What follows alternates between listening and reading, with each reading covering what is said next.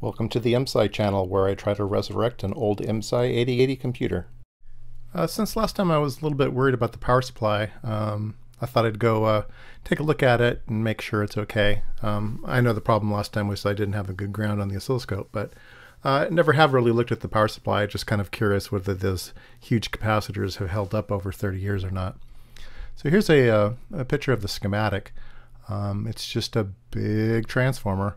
All of the power supplies are center tapped, so they even use double diodes to make sure there's enough current capability in those diodes. The +8 supply is rated at 28 amps.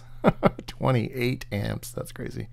And the plus and minus 16s are rated at 4.5 amps. So it's quite a beefy power supply.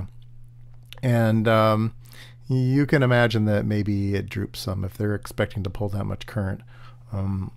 We should take a look.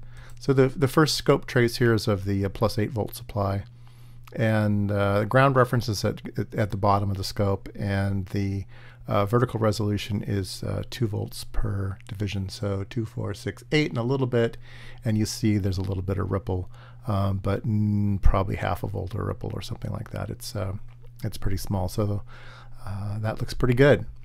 This trace is the +16 supply. The vertical resolution now is 5 volts per division, so 5, 10, 15, and a little bit, about 16, and very little ripple at all, so not a lot of current being pulled out of that one. And then the last one is the -16, where the ground reference is at the top of the scope, and again it's right at about 16 volts and no ripple at all. So I can now bless off all 3 power supplies and won't have to worry about those in the future.